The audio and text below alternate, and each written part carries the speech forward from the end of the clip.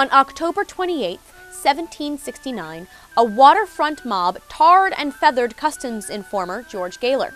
That same day, a Boston crowd attacked newspaper publisher John Mean, who had refused to sign Samuel Adams' non-importation agreement. Mean was confronted on King Street, near where the Boston Massacre would occur a few months later, and was forced to pull out 2 pistols in order to make his escape into a nearby Redcoat barracks. This Day in History brought to you by the Freedom Trail Foundation, partnered with the Massachusetts Teachers Association to bring history to life.